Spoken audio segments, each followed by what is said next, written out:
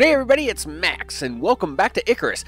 In this little tutorial tips episode, we're going to talk about wall building and structure building specifically, and about putting in walls, putting in doors, putting in windows, and using the hold R key to make the changes. Let's get to it. When it comes to building materials and components, of course, one of the things you'll notice is it has a default state or look. So obviously, if we take a wall component, by default, it has a default state, which is a solid wall. You'll also notice it has a default orientation, but this can get really confusing really fast. You got to first watch out for this arrow. Make sure that, especially one-sided pieces like walls, are facing the right direction. So we want that arrow to be pointing outward, so as the finished wood is on the inside, and of course the rough wood is on the outside, unless you're looking for the opposite look. So if you want the rough look inside, then you obviously would turn this arrow around. And of course you would do that by just pressing the R key. And of course that's going to put your wall in. But now we want to talk about variations. Obviously, when you're looking for windows, doors, and things of that nature, you don't see that as a crafting option. And that's because it's not a crafting option, it's a variant option. You hold the R key down for 3 seconds, and what you will do is you'll see the variations wheel appear, where now you can select what type of wall you want. So in this case, we want a wall with a window in it. So I'm gonna just circle my mouse around to come on top of that, let go of the R key, and now I have the window piece. Now again, I do need to watch out for the arrow orientation, so that would be the wrong direction. I just press R to flip that around to the right orientation, and now I can put that in. Now to actually put in the extra piece.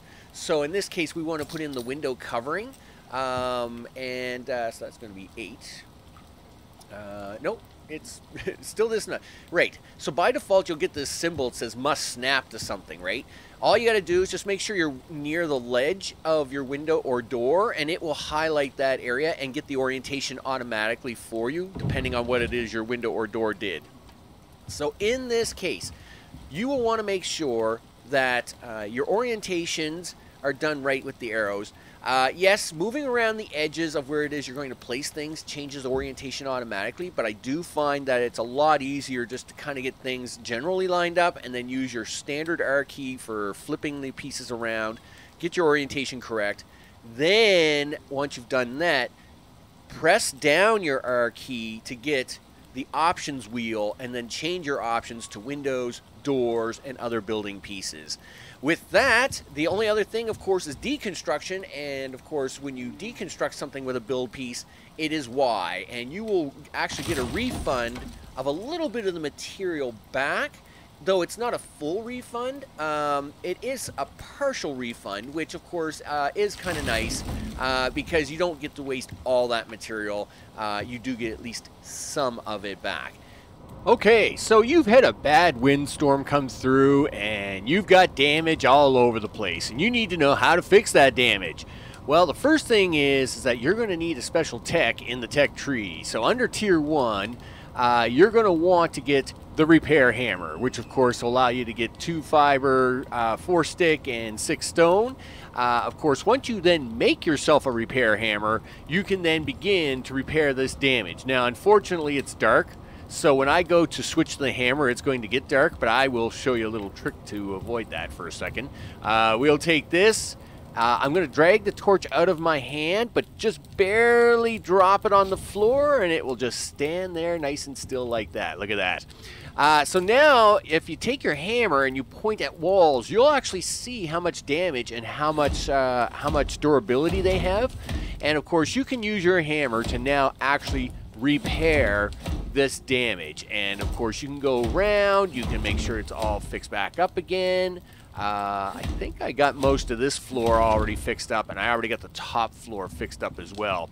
So when you need to actually repair damage to your structure, you will need yourself an early repair hammer, and of course once you have that hammer, you'll be able to fix the damage of your walls. At the same time, if you actually have tool repair damage, by just bringing up your tab key and right clicking on the tool, you can repair the tool directly and it's no resources required. It of course just requires you to have a little stamina, which of course you can do. And you don't have to wait for the tool to break either. In fact, I usually like to do them all at once, so you only lose the stamina the one time, and then all your tools are repaired to go and ready to go again. So if you're going to repair a tool, you only lose stamina. Repair all your tools at once, so you only lose that stamina once, and then you're good to go. With that, this was a quick tutorial on just how to do a quick repair on your buildings and on your tools, and I will see you on the next one. Take care.